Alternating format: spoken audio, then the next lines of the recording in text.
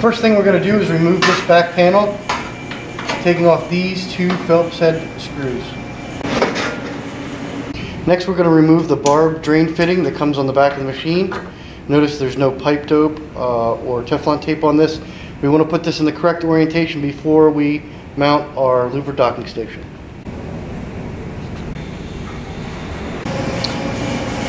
Place the louvered docking station on the wall mount bracket. You want to line up your holes here. There's 4 of them.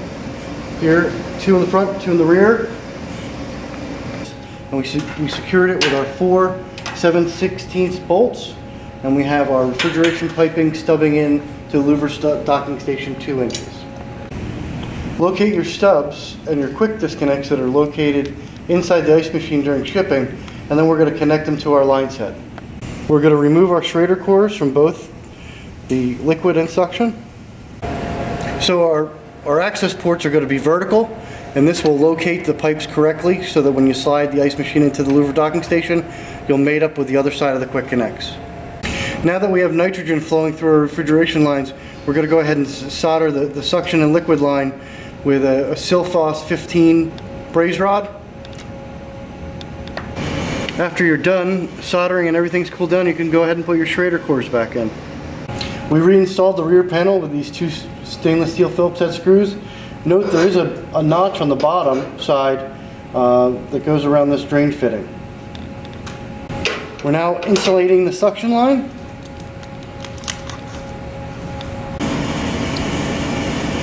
Before sliding your ice machine into the louvered docking station, make sure you use a little Petrogel and coat your drain fitting, your barb fitting. We slid the ice machine halfway into the louvered docking station, and then we just put our cord and plug through the access hole. Now we're just tightening up our screw for the access hole. We attached our cleaning cup to the louvered docking station, just below the ice transport tube. We also connected our water line into the shutoff valve. We slid our louvered docking station in. When the louvered docking station is all the way in, the stainless steel tab should be flush with your base of your ice machine. We're installing the ice transport tube to the louvered docking station. Now we're attaching our drain. We're using a silicone tube. We have a 3/4 hose barb here, a 3/4 hose barb going to 1-inch PVC.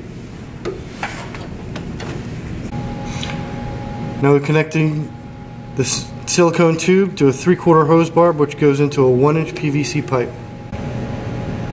Now that we pulled our line set down to 500 microns, we can go ahead and we can turn our ball valves here on our outdoor condensing unit to give a positive pressure to our line set. Now that we have our ice machine pushed all the way into our louvered docking station and we have positive refrigeration pressure on our line set, we can go ahead and connect our quick connects. We're going to add a little dab of oil to the threads on both of these.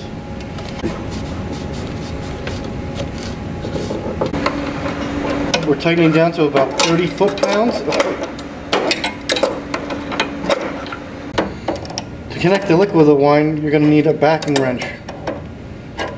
We're tightening this down to 30 foot-pounds. Next thing we're going to do is go ahead and plug the socket into the outlet. When the unit's ready to be charged, you're going to go ahead and turn the power on to the ice machine. So the liquid line solenoid turns on so that you can put a charge in your outdoor unit. Before we apply power to our outdoor condensing unit, we want to make sure that all 3 phases are connected to the line side of our contactor at the very top. Once we apply power, we're going to check and make sure we have all 3 phases. We're going to go from L1 to L2, L1 to L3, L2 to L1, L2 to L3, and then L3 to our L1 and L2. That's going to prove that we have all 3 phases. On the phase monitor, there's 3 settings: restart delay, voltage, and trip delay. So what we want to do is we want to make sure that our dial In this case, we have about 210 volts that we're at the 210 volt dial. Our restart delay should be at 200 seconds, and our trip delay should be at 7 seconds. Now, just so you know that when you apply power, this unit's not going to come on for 200 seconds or about 3 minutes. So after 3 minutes after the power is applied or an electrical fault is corrected, the green light will turn on for run, and then your contact should close so you have power to the rest of your control circuit. Now that we've vacuumed out our line set, we've turned on our service valves to give our line set a positive pressure. Then we connected our ice machine via the quick disconnects. The system is all tied together now, and we're ready to charge. The ice machine head itself comes with a holding charge of 1/2 pound. The outdoor condensing unit also comes with a holding charge of 1/2 pound. The system is a total of 14.5 pounds. The initial charge should be 13.5 pounds.